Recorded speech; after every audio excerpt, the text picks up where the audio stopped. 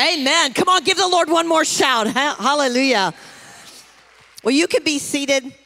If you were here last week, you know that Bishop, Apostle Tom, and I kind of did a little tag team. We actually, all three of us, stayed pretty much within our time. How many believe that there are miracles that still happen? Okay. And Bishop said last week that this was going to be a year of double for your trouble. A year of restoration, a year of recovery. And he talked to us out of Job, which I know Job isn't the nicest book that you can read sometimes because you see all the things that happened to him. But at the very end, you got to go to the last chapter. At the very end, Job got back twice what he lost. He got double for his trouble. Amen. How many believe that we're going to step into 2024 with victory, with an overcoming heart, an overcoming mind? Listen, I saw a post that said this. It said, Lord, I pray this year you give me a fat bank account and a skinny body. Please don't get it mixed up like you did last year, okay? All right, so we're going into this year with victory, all right? And then Apostle Tom's going to be preaching next week about leaping into the more in 2024. And then last week, I discussed some of the biblical significance of the number 24. I'm going to do this real quickly just to kind of update you a little bit. But when you study in the Word of God, you find out that the number 24 has a connotation of God's government. 12 is a governmental number, and God's government, that you find in the throne room of heaven, there are 24 thrones with 24 elders sitting on the throne. That is a heavenly council. And so I believe in this year that governmental anointing for increased authority and unshakable faith is coming upon us. Come on, how many believe that God wants to increase our authority? God wants to make our faith unshakable. He wants to put us into new positions, new promotions to lead. He wants to bring that clash of kingdoms. Listen, there is a clash, if you're not aware, between the woke and the awakened. And you're going to have to decide, are you going to be part of the woke or are you going to be part of the awakened? Last week, I think I shared with you that in 2020, the Lord gave me a word that kind of set the course for, I believe, the decade. And we were in morning prayer, and the Lord said this to me. Number one, he said, I need you to tell the people that they're coming into a time when chaos will increase. How many think I'm a true prophet? How many think it's been crazy since 2020? Coming into a time when chaos will increase. But then he said, but wait.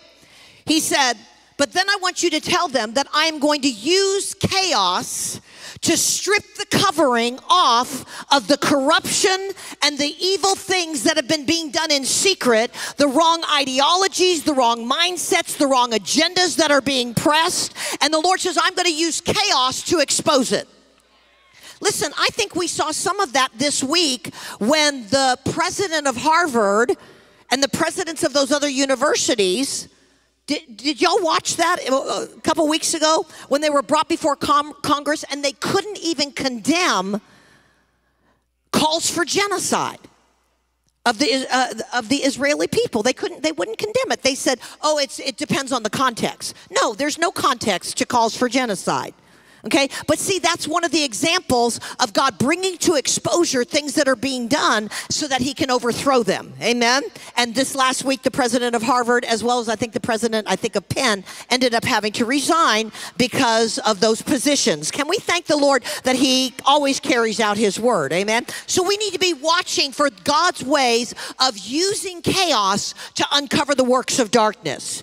So the Lord said, there's going to be more chaos. I'm going to use chaos. And then the third thing he said to me was, and then tell the people, the God of peace is rising. The God of peace is rising. He said it 3 times. The God of peace is rising. And this, of course, comes from Romans 16:20 when it declares, and the God of peace will soon crush Satan underneath your feet. Some of you need to put him under your feet this morning. Amen. And so I believe that this is going to be a year of increased authority and unshakable faith. It's also going to be a year of divine order. God is setting things in order. I really can't take time to preach these, but there are places in the scripture where God divides the priests, the worshipers, and the gatekeepers into 24 divisions. And then, of course, number 3 is it's the fullness of time. There's 24 hours in a day, a season of completion and fulfillment. I talked about how the 2 main words for time in scripture are the words chronos and kairos. These are the 2 Greek words. Chronos means the normal passage of time. Day to day, week to week, month to month, year to year. That's the normal passage of time. We all live in chronos. But if you are not, and kairos is that appointed time. It's the time when the heavens open. Kairos is that time when God comes down and visits us. He encounters us. He breaks through for us. He fights for us. But listen, if you've not been faithful in the chronos, you're not going to get to your kairos. And that's why I believe messages like this are geared towards resetting us, resetting our heart, resetting our affection, resetting our focus so that we come into a new season with new faith and with new expectation. And then, of course, finally, we talked about that it was a year of doors. This is the year 2024, or on the Hebraic calendar, 5784. The 4 in Hebrew is it's a letter, and it's the letter dalet, and it is the picture of an open door. How many are believing that God is opening doors this year for all of us? Amen. Opportunities and different things that he's doing for us. In Hebrew, 24 is the words kaf dalet. Kaf dalet. Kaf means the palm of your hand, and dalet means door. So when I hear that, I hear that there are doors we're going to have to push. Okay, so I think there's 3 different kinds of doors we're going to encounter this year. There's doors we're going to have to push. Here we hear God say, oh, it's a year of open doors, and we just go, yes, Lord, bring it on. But guess what? Sometimes we got to push to open a door. That's one kind of door. The second kind of door is going to be a motion-activated door. Have you ever been walking into a store, and as you're walking, you know it's a motion-activated door. It automatically opens. Listen, there are going to be some doors this year that are not going to open until you move. Some of you are standing there waiting for the door to open, and God says it's not going to open till you move. You got to take steps of faith. You've got to do prophetic acts. You got to get moving. How many know it's very difficult to steer a bicycle that's standing still? Just think about that for a minute. Okay, so God's saying the second kind of door is doors that you're going to have to be motion activated, and you're going to have to walk through them as they're opening. The third kind is the Hebraic year 5784, the year of Pei Dalet. Pei is the 80, but Pei also means mouth, voice, and sound. So these doors this year, I believe, are also going to be voice activated doors. Amen. We're going to speak to things, and we're going to begin to see them open. We're going to sing to things, and we're going to see them open. We're going to shout into the atmosphere, and then we'll see them open. I told you all about our conversation with Surrey. Voice activation, right? My husband, we were driving down the road one day, and he said, Surrey, give me the directions to such and such. And Surrey said to him, Surrey is in the iPhone, for those of you that aren't aware. Surrey said to him, I'm sorry, Tom, I don't understand what you're saying. So he said again, Surrey, give me directions to such and such. And she said, I'm sorry, Tom, I still don't understand what you're saying. And he said, well, Surrey, what good are you then?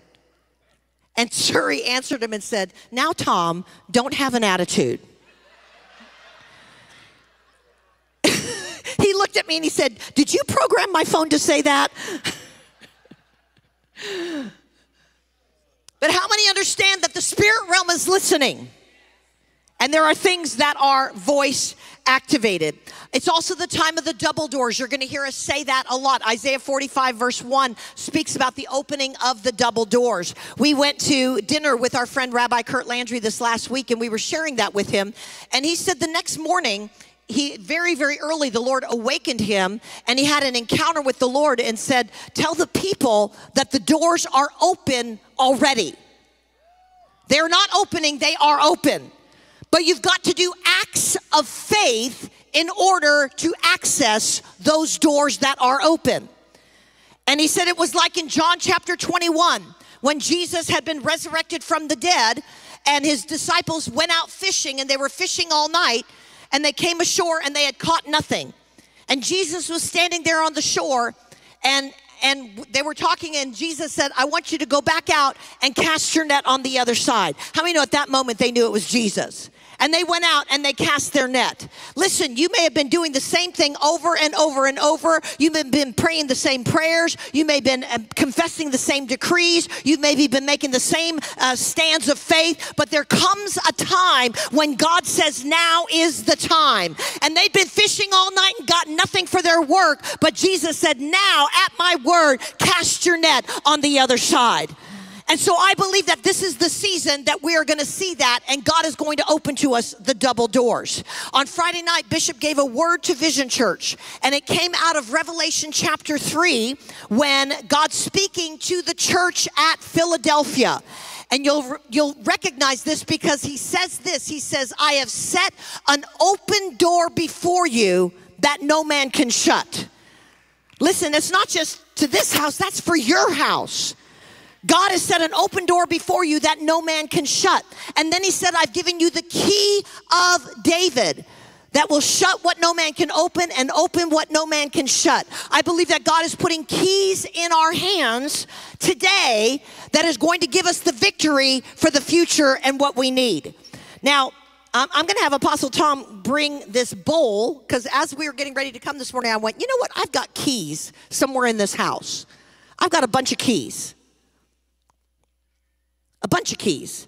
And the miracle was I found them. My house has Christmasitis right now, okay? I can't find anything in my house. But here is a bowl of keys. And I'm going to invite y'all to come up and take a key when you feel ready to. But I want to tell you something about these little keys. We just kind of kept them around our house. A few years ago, y'all were here on a Sunday morning and we gave you a bunch of keys. And couple years, I think it was 2021, one of the first trips that we made back to the nations during COVID. We were going to Norway. Norway was open, but we had to go through Amsterdam to get to Norway, and Amsterdam was closed. However, according to the Delta site and according to the airport site, you could actually transit Schiphol Airport in Amsterdam even if you weren't vaccinated, because we chose not to get vaccinated. And this was going to be a problem for most nations, but for Norway, it was no problem. But for Amsterdam, it was a problem. But we did all the research, and it said, no problem, you can transit through. The night before, I had a dream. And in the dream, the Lord handed me a key and said, this is a key that you're going to use to open the doors of the nations. And in my dream, I took the key. So in the morning at some ungodly hour, like 4 o'clock in the morning when we woke up to get on our flight, I went and I found a couple of keys and just stuck them in my pocket. So we get to the airport in Panama City and they say this. They said, okay, well, we've got you checked in and everything. Where's your vaccine card? We need a copy of your vaccine card. We said, well, we don't have a vaccine card. And they said, well, we can't let you on the flight then. It says that you can't fly this flight into Amsterdam without a vaccine card. We went back and forth. We showed them on the website. We showed them on the airport site. It said, sorry, but the computer's locking you out. But we know the people in Panama City Airport.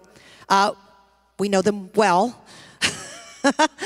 We're through there all the time. We know them well. Actually, one morning, not too long before that, their computer system was completely shut down. They couldn't check people in, and the lines were going out the door, and the flights were all going to be late. And I just kind of walked up to the front, and I said, hey, what's going on? And they said, our computers aren't working, and we can't seem to get them to reboot. I laid hands on the computer, and I said, in Jesus' name, I command these computers to work. And they immediately came on.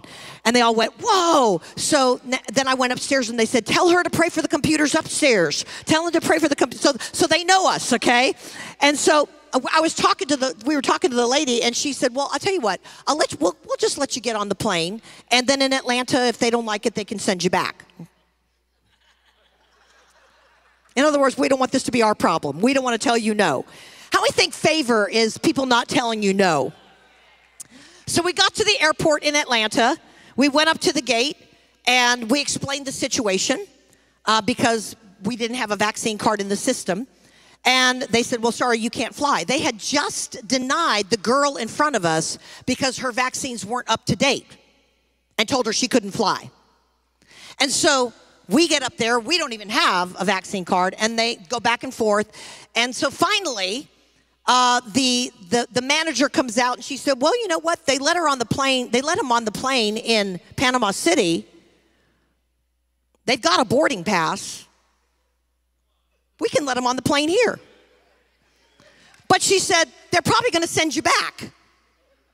And she said, so it's up to you. We said, no, we'll go ahead and get on the plane. So we get on the plane, we board, we get in our regular seats and everything. And right before the doors were getting ready to close, here comes the manager on the plane. And she says, Mr. and Miss Hamon, get your stuff. And so we gather up our stuff and we're following her. She goes, yeah, we've upgraded you to first class. So we flew to Amsterdam. We're standing in line. They're pulling people out of line because either their vaccine cards aren't up to date or they don't have a vaccine card or whatever, but they're pulling people out. People are crying. People are upset. We're watching all of this. And I reach into my pocket and I hand Pastor Tom the key. And I said, let's just believe God. God said he was going to give us a key that would open the doors to nations. And so we did that. We each put a key in our hand and we just were praying in the Spirit as we walked up there. And when we got up there, the guy said, give me your passports. Took his passports. He's going to come get him a key, huh? He wants a key of David. There you go, right there. Y'all can come get a key if you want one, okay? Right when we get up to the gate, to the passport office, the guy looks at us and he says, where are you going? And we slid across our passports without any vaccine cards. He goes, where are you going? And we said, well, we're going to Norway. And he goes, Norway? Man, I love Norway. Norway's going to be beautiful this time of year. You guys are going to have so much fun. And he stamps our passports, slides them back to us, and let us go through. How many think God knows what we need, and he's giving us keys this year that are going to open things up to us, that are going to give us an ability to prosper where it looks impossible, to have access where it looks impossible? I just believe that in this season of time, God is saying that we've got to elevate our faith. And so as you're coming to get these keys, Apostle Tom, come, I want you to pray over these people. We're going to release the key of David, the key of authority, the key of favor, the key of blessing, the key of anointing.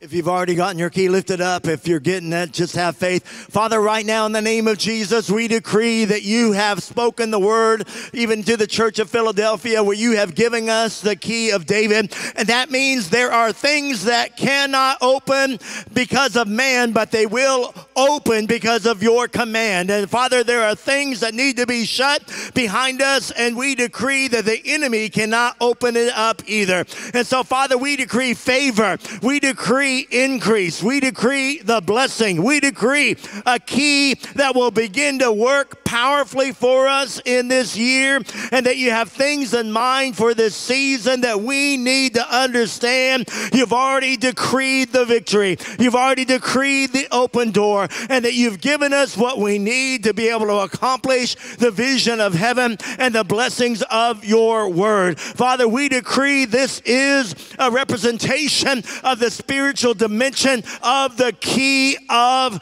David. And so we're not at the behest of man. We're not at the whims of man. We're at the blessing of your hand. What you have said over us is what's going to work. It's what's going to happen. It's what's going to be released. No man can stop it. No man can put his hand to it and say no. You have decreed yes. And so we declare yes, and that we are blessed, and that you're going to bring us through the door into the more of all that God has decreed over our lives in Jesus' name. We have a couple more. Somebody's bringing one or two back.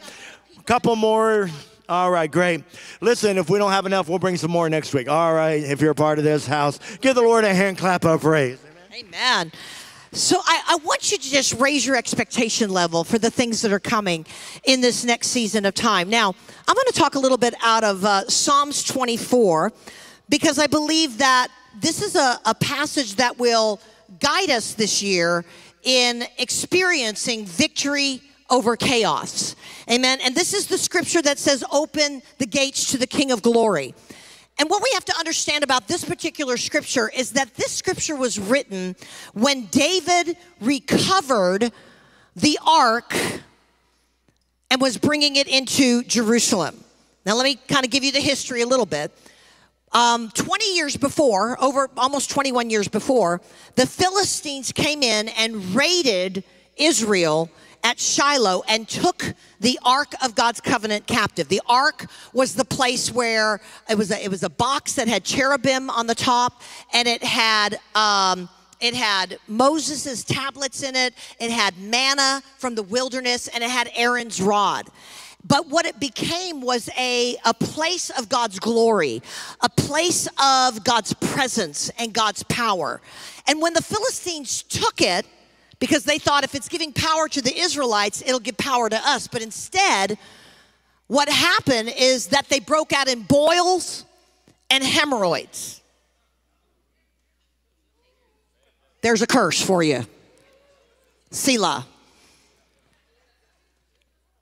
And so they sent it back to Israel after 7 months. They moved it around to a bunch of different cities. They sent it back. And they ended up putting it into the house of Abinadab, which was one of Saul's sons, and it stayed there for 20 years. It never says anything about it blessing Abinadab, never says anything about that, but it stayed there for 20 years. When David became king, one of the first things he decided to do was to bring the ark back to Jerusalem and to establish the tabernacle of David. How many understand God doesn't say, I'm going to restore the tabernacle of Moses? He says, I'm going to restore the tabernacle of David, which has fallen down. 24/7 worship, 24/7 prayer, a place where God was glorified around the clock in the lives of the people. And God said, I'm going to restore that. I'm going to rebuild that. So this really is a psalm that speaks about recovery, about restoration, about celebration, and about God's power. So the first thing that I want to say as a key in victory over chaos is that we got to understand that one of the things about chaos is that chaos is personified throughout the scripture. Okay, when the enemy robs from you, that's chaos. When the enemy is doing evil work, that is chaos. It's not just when people are rallying and crying out in the streets. It's anytime the enemy is perpetrating evil, that is chaos. And so the first thing that we see, that we need to understand, is that chaos is also personified as a dragon in Psalms chapter 51. The chaos dragon. It was a personification of, I think that there's a screen for this, that there was a personification of Egypt and Babylon and all the enemies of Israel that were arrayed against them. And so David basically is saying, I am bringing God's government, I am bringing God's order, I am beginning to overthrow the works of chaos and the works of corruption and the works of confusion, and I'm beginning to bring my life and my light down into the earth. So the very first thing that we're going to see in Psalms chapter 24, and I'm going to read it to you, is that he starts out by saying, the earth is the Lord's, and all its fullness, the world and those who dwell therein. For he's founded it upon the seas and established it upon the waters. Who may ascend to the hill of the Lord, or who may stand in his holy place? He who has clean hands and a pure heart, who has not lifted up his soul to an idol, nor sworn deceitfully, he shall receive blessing from the Lord and righteousness from the God of his salvation. This is Jacob, the generation of those that seek him, who seek your face. So the first thing I want to say about this in overthrowing chaos is that it is a time that we individually, as well as corporately, need to understand the importance of ascending to the mountain of the Lord. That this is going to be a year to soar in 2024 because we are ascending the mountain of the Lord. Now, he starts out by saying, the earth is the Lord's and the fullness thereof. He's founded it on the waters, because what he is saying is, in the beginning, God said, it says that the earth was without form and void. That phrase, without form, means it was full of chaos. It was full of chaos and confusion. And into chaos and confusion, God spoke, and establish the foundation of the earth. How many understand whatever chaos you feel like has come against you or your family or your finances or your life, God has an ability and he is still speaking order into chaos. Just lift your hands if you need some order in your chaos, all right? So he's founded it upon the water, but he said you can't just come any old way. He says you got to come with clean hands. What are clean hands? That's right actions. That's how we treat one another. That's how do we faithfully serve God in our assignment. We got to come with clean hands. We got to come with a pure heart. That's our attitudes, our intentions, our motives, what we set our heart on, our affections. We can't serve idols. Oh, you say, well, we don't serve idols. Well, if there's anything that's standing in the way of you passionately pursuing God, that's an idol. Okay, God's going to be ruthless with our idols this year. He's going to be ruthless with our sacred cows. All right? So just be prepared for that. When God says, I'm bringing order, we go, yay. But he goes, no. That means I got to root up, tear down, throw down, destroy so that I can build and plant. Okay? And then he says, and who have not sworn deceitfully. So we've got to let God put a coal to our lips this year. Amen. So I want us to stand to our feet, and we're going to come into agreement with ascending to the mountain of the Lord by making a decree. We're going to make a decree to ascend. And while you're standing up, I will say this. The mountain of the Lord is the place of prayer, a place of personal worship, a place of drawing close to God. If this is the only time you're worshiping, you're missing it. If this is the only time you're hearing the word, then you're malnourished. You're starving to death. Okay? We need to be doing this every single day. And I have a place a number of years ago that I started dreaming about. It was in my dream, we were off on some adventure, and we turned off on this road, and it was a winding, narrow road, but it climbed up this mountain, all the way to the top of this mountain. And from the mountaintop, it was the most beautiful place on the earth. The most beautiful. You could see for miles. You could experience the presence of God. It was the most beautiful mountain. And since that time, in my dreams, every now and then we'll be in the middle of a whole nother dream, and we'll turn off on that road and go up to the mountain. How many know that in the middle of your life, in the middle of your activity, God may turn you to go up to the mountain?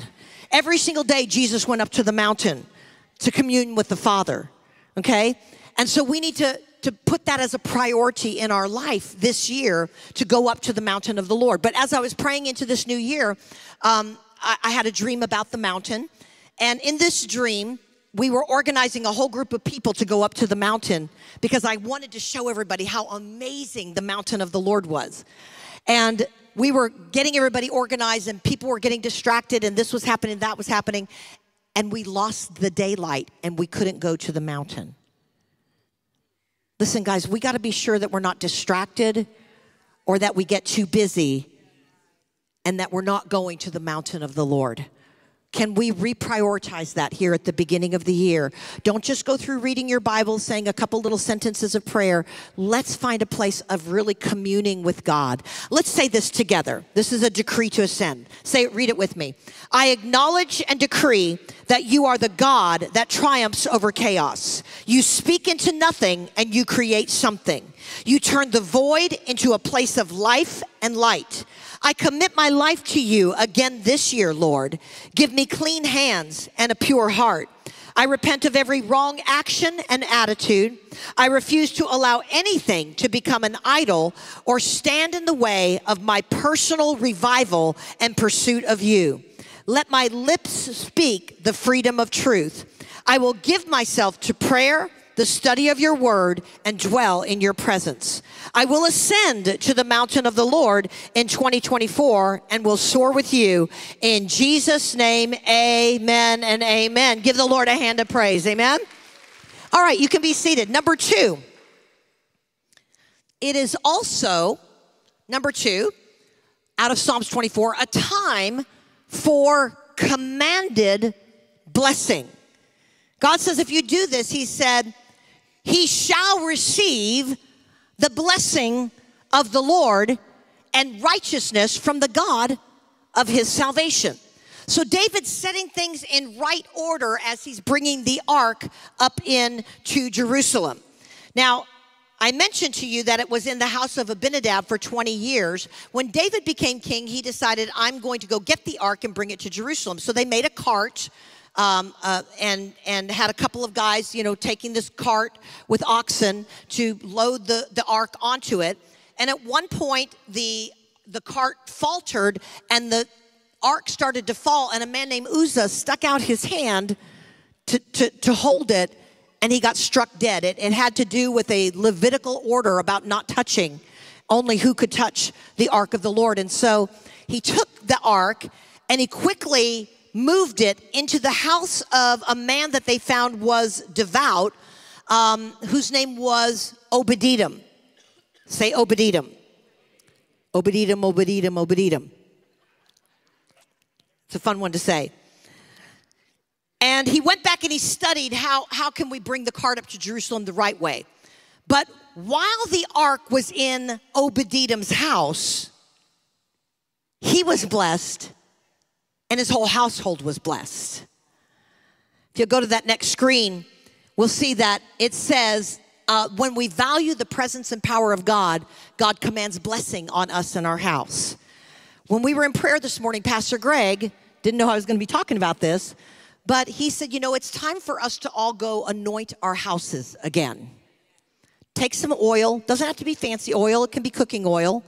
Can be olive oil. Can be any kind of oil. There's nothing magical about the kind of oil. It's a point of contact. And go and anoint your house. Go and anoint your property. Anoint the boundaries. Kick out anything that shouldn't be there.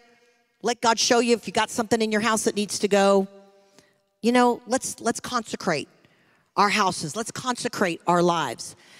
While the ark was in the house of Obed-Edom, he loved the presence of God. It transformed him. And it says, the ark of the Lord remained in the house of Obed-Edom, the Gittite, 3 months. I want you to notice he's a Gittite. I'm going to talk about that in a minute. And the Lord blessed Obed-Edom and all his household. Now it was told King David, saying, the Lord has blessed the house of Obed-Edom and all that belongs to him because of the ark of God. So David went and brought the ark of God from the house of Obed-Edom to the city of David with gladness. I want you to notice something. Obed-Edom's worship caused God's response. Sometimes we're just expecting God to bless us, but we're not worshiping. Come on. He loved the presence of God. As a matter of fact, he loved the presence so much that when the ark left, Obed-Edom followed the ark, and he followed it up to Jerusalem, and he became a gatekeeper in the tabernacle of David. Now, here's the amazing thing about that, is that Obed-Edom was a Gittite. You know what a Gittite is? They were residents of the city of Gath. You know what Gath was? Gath was a Philistine city. Obed-Edom was a Philistine. And yet, he so loved the presence of God. He so loved the anointing of the Spirit that he followed the ark up to Jerusalem, and he ended up getting grafted in to the lineage of those that took care of the ark. The Levites, the most exclusive tribe in Israel. Obed-Edom became a gatekeeper. Not only that, under the temple of Solomon, Obed-Edom's children were gatekeepers. Obed-Edom loved the presence of God, and it caused him to be grafted in to the blessings of God, but also to the continual presence of God, because he did not want to live his life without the presence of God. How many times do we just go through the day, go through the week, go through the month, and no presence? Listen, he was like, I am not going to live my life now that I've tasted the presence, now that I've tasted the goodness of God, now that I've tasted of who he is, I'll give up everything I need to go after him. And God caused a generational blessing to come to him because of that. Listen, if we're not getting breakthroughs, if we're not getting our prayers answered, maybe we need to look at, how are we worshiping? How are we prioritizing him? How are we pursuing? I'm not trying to get us into a works mentality, because how many understand none of us can come to the mountain of the Lord except by the blood of Jesus, who cleanses us from all sin. But God is looking for something in us. He's looking for a people that are passionate about revival. We can talk about revival, but here's where revival starts. And if you've ever loved Jesus at another time in your life more than you love him right now, and more than you desire to be with him right now, you need revival.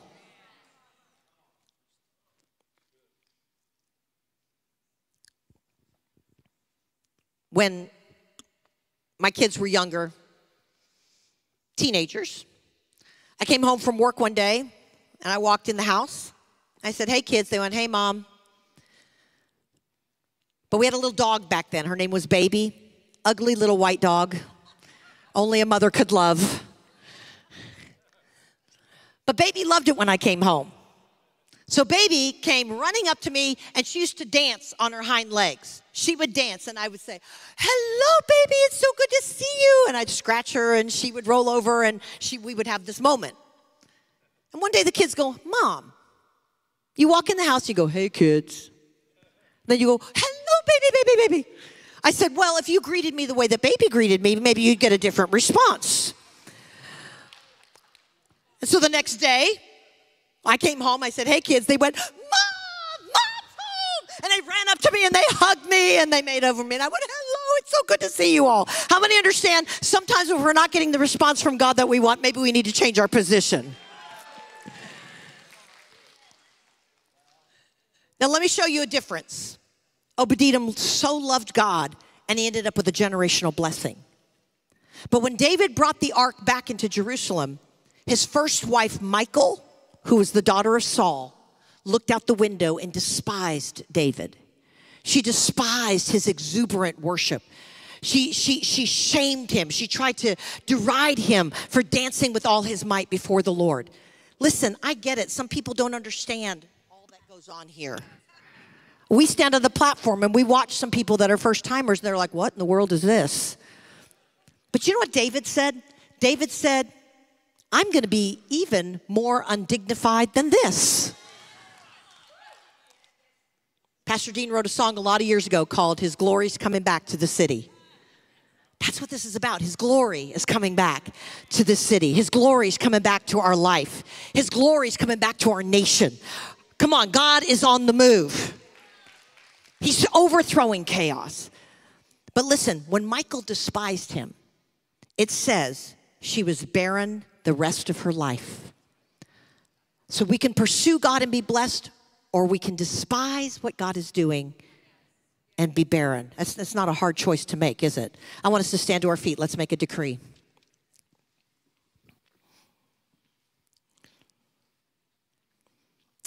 Let's lift up our hands and decree this together.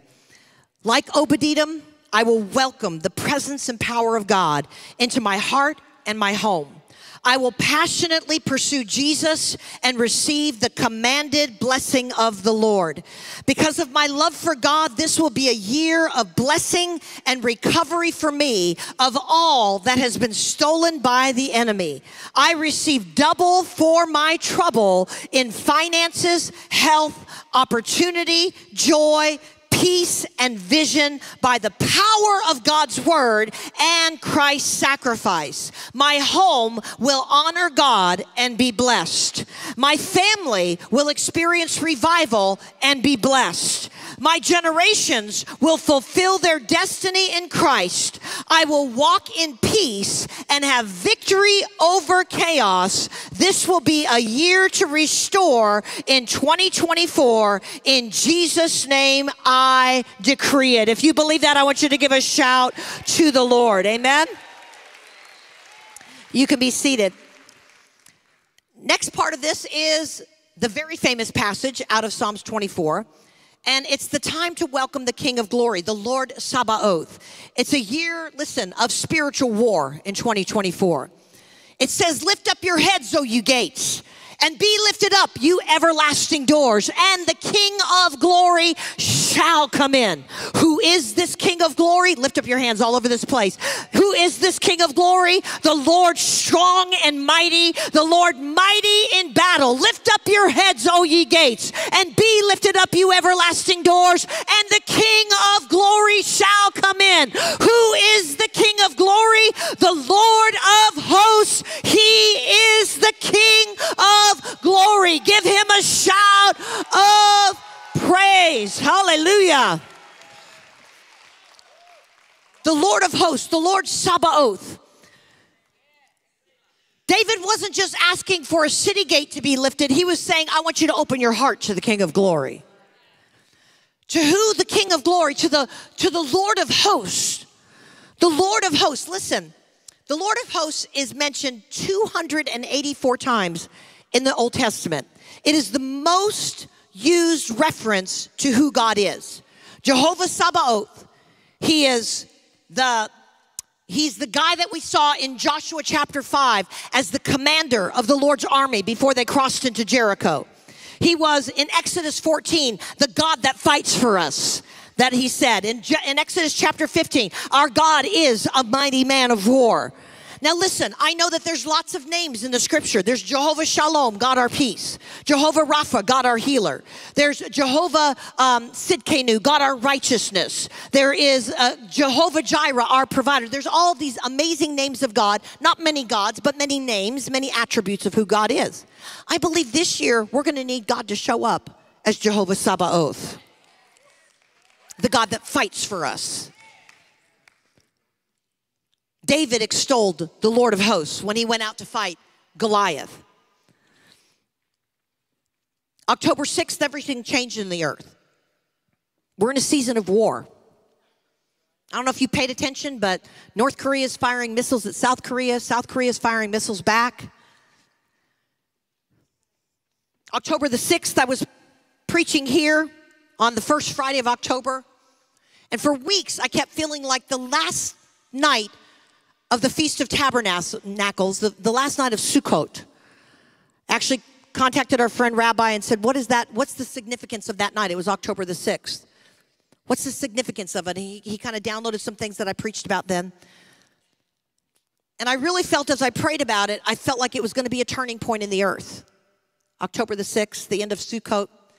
And I preached that night about the Cyrus anointing. Isaiah chapter 45. Cyrus was the guy that released the children out of Babylonian, the Israeli children out of Babylonian captivity.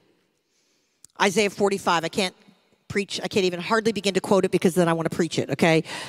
But that's where it talks about the double doors. And the Lord said the people need a Cyrus anointing. And in that chapter, it says in Isaiah 45, it says, I will give you the treasures of darkness and the hidden riches of secret places. The phrase treasures of darkness does not mean treasure chests hidden in a cave. What that phrase in Hebrew means is I will give you armories of weapons and hidden riches of secret places. So God's going to give us weapons and he's going to give us wealth. Weapons and wealth. Now I'm not talking about natural weapons, okay? For some of you gun enthusiasts, okay, that's not what I'm talking about. I'm talking about spiritual weapons. And I felt like the Lord said this. I felt like God said, the people need to understand that we're in a season right now where God is upgrading our spiritual weaponry. Same weapons, prayer, praise, prophecy, a lot of the things that we've taught about in the past. But God's saying, I'm taking it to an upgraded place because you cannot fight a modern war with World War II weapons. And you cannot fight the battles that we're facing in this season without upgraded spiritual weapons for this season and this time. So God is going to give us different strategies, different insight. He's going to give us different ways to express it. Listen, I know that Jesus already won the victory, but how many understand he left us on the earth to enforce it? People that say, oh, there's no such thing as spiritual warfare because Jesus already won the victory. Well, then why is there still a devil running around, taking people captive and stealing, killing, and destroying? I'm telling you, we still have a work to do to enforce the victory that Jesus has purchased for us. And God wants to give us upgraded spiritual weapons. The Lord said to me that our battle, he said this to me on October the 6th. He said, your battle is going to be against the dragon and the prince of Persia. The dragon of chaos, the prince of Persia. Persia's symbol is a dragon. I think that there's a stirring up of the dragon empires in the earth. Iran and Babylon were both dragon empires. The Babylonian gates had dragons all over the gates. The Iranian empire had a lot of dragons in their symbolism. China, of course, North Korea, all of these are dragon nations. I think that there's a lot of things that are stirring right now. As a matter of fact, there is a tinderbox. Hotspots all over the nations, all over the world. But let me say this. I do not believe that it is time or God's will for World War III. I don't believe that. I feel like God's looking at his church saying, what are you going to do? And are you going to call on me? Are you going to call on me, Jehovah Sabaoth, to begin to rise and fight for you? Now let me just say, Ukraine's at war. Russia's at war. Israel's at war. There's tension all over the world. It's not like there's not war going on and people and lives being lost. But God is saying to the church in America, we need to wake up. We need to wake up, or what's over there is coming here. And I believe that we've got to be as more alert than we've ever been before. We've got to ask God for discernment. We've got to ask God to order our steps. We're not going to live in fear, guys. There's no fear in this message. I'm just saying that things are stirred on a global level and that it's a season of war. That's why we need Jehovah Sabaoth to rise up on our behalf. Amen? We're going to pray prayers differently. We're going to see God differently. We're going to see him show up in different ways. Let me give you one example that you guys have heard before. And this, honestly, it comes from about 20 years ago, but it's just such a great example of how God takes a weapon that he's given us, like prayer. James 5 says, the effectual fervent prayer of a righteous man avails much. In another translation, it says, the earnest, heartfelt, continuous prayer of a righteous man is effectual. It's dynamic in its power. It's dynamic in its power. That's the word dunamis. George Patton, the general in World War II, and yes, I'm going to give you a George Patton quote. It's clean. It's one of the only ones we can find that's clean. But this is what George Patton said. He said, those who pray do more for this world than those who fight. And if this world goes from bad to worse, it's because there are more battles than there are prayers. If that doesn't challenge you, I don't know what does. Amen? We got to rise up and allow him to show up. 20 years ago, we had on Highway 98 going into, I think it was Destin or Fort Walton, there was a psychic palm reader's business right on Highway 98. And we had been praying and praying about all the occult that was in this area. And Sharon Stone was here, and she was still one of the elders in this church, and now she's leading over in Europe. But she stopped at the traffic light right in front of this palm reader's place of business. And she started to pray the way that we all probably had prayed. Lord, I bind the spirit of the occult. Lord, I bind the spirit of witchcraft. How many know that's good? Okay, it's good to be proactive. It's good to do those things. Lord, I bind that from operating. And the Lord stopped her and said, no, don't pray that way. Instead, pray that the source of money that's keeping her in business dries up. How many know that's a different way to pray? And so she did. She just real quickly said that. She was still there at the traffic light. And she said, Lord, I just prayed the source of her money dries up and she'll have to go out of business.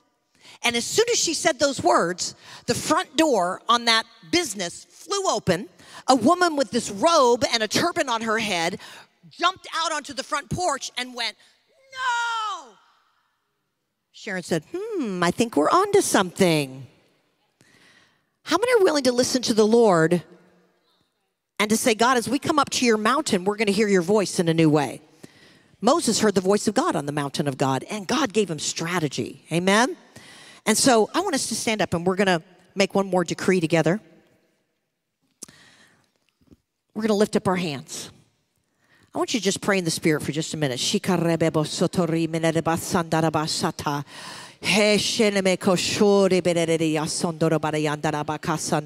Let's read together. I open the gate of my heart to the King of glory.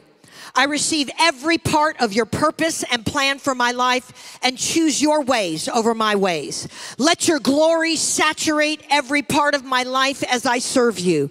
I decree Jehovah Sabaoth is rising on my behalf. He is the Lord of the angel armies, and he is fighting for me, my family, my finances, and my physical health. I receive my upgraded spiritual weapons and stand in the triumph Christ won over death and will wage war with God's prophetic word.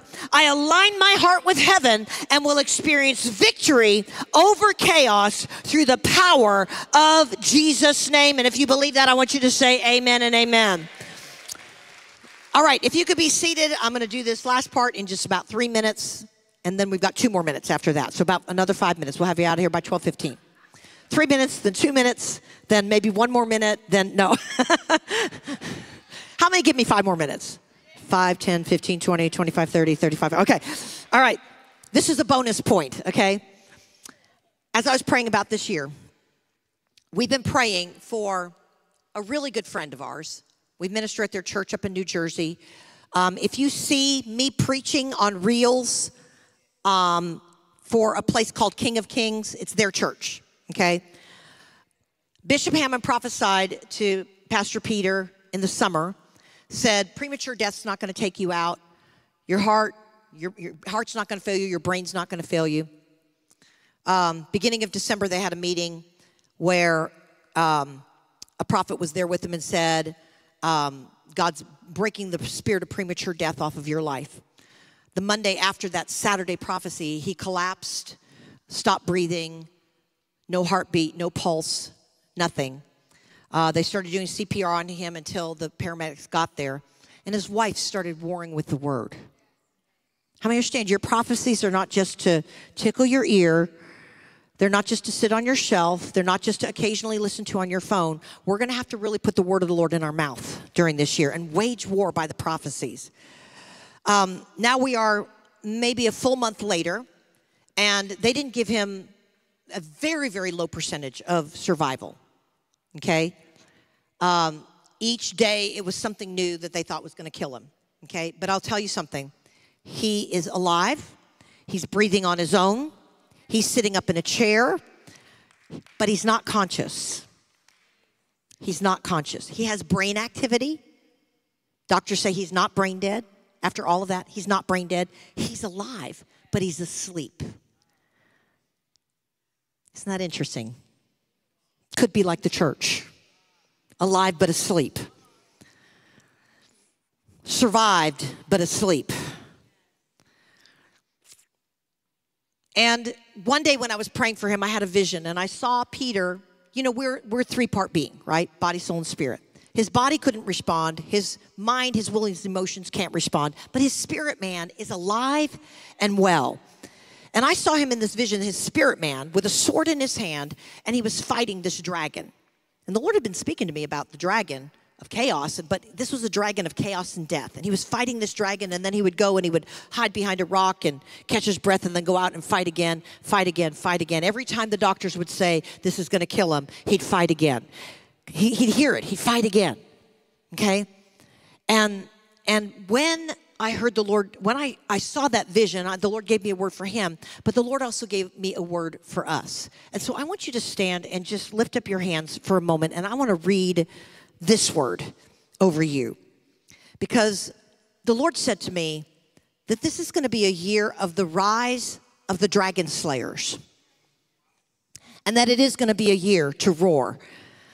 The Lord gave me the scripture, Isaiah 42, verse 13, that says, the Lord shall go out forth like a mighty man. He shall stir up his zeal like a man of war. He shall cry out, yes, shout aloud. He shall prevail against his enemies. And I heard the Lord say there's a company of dragon slayers arising today. These are those who have looked death right in the eye and not given up, backed off, or been intimidated. These dragon slayers will operate with supernatural courage to confront chaos and confusion and every emissary of death operating in the earth. Jesus, the ultimate dragon slayer, defeated death, hell, and the grave, paving the way for this new generation of dragon slayers who will enforce his victory. Those who thought they would be broken by the harsh trials of the last season, yet held on to the word of the Lord, that sword, they will prevail. I am waking up my people, reminding them of my prophetic promises and calling them to wage war by knowing my voice shatters the enemy. So rise up, dragon slayers. Shake off the defeat of the last season and rise into a new authority and victory, for this is a new day and you shall have victory over chaos, says the Lord. Amen. Give the Lord a shout. While you're still on your feet, I borrowed this movie clip from our dear friend Lou Engle. And he had a series of dreams where they were battling against a dragon-like spirit. And he played this clip. And I just thought it was appropriate since the Lord said there's the rise of the dragon slayer. This is a clip from Lord of the Rings, The Return of the King. I'm sorry if that offends some of you. Take a deep breath.